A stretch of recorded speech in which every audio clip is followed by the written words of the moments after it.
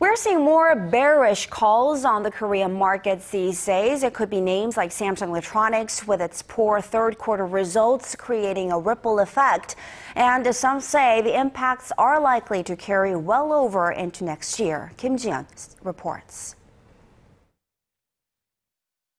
One by one, local securities firms are lowering their projections for Korean shares next year, citing a lack of growth momentum in the domestic economy.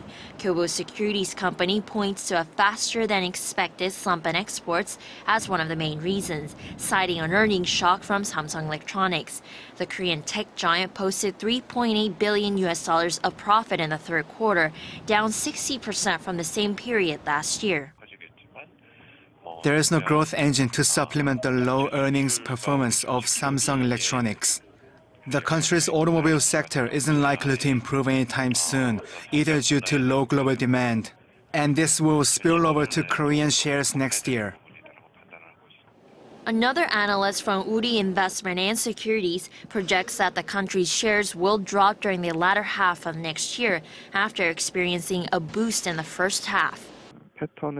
It's going to take up to 2 quarters for the stock market to reflect Seoul's expansionary monetary policies, including the Bank of Korea's cuts on the country's main benchmark interest rate. But it's going to be a different story in the latter half of 2015, mainly due to low domestic demand.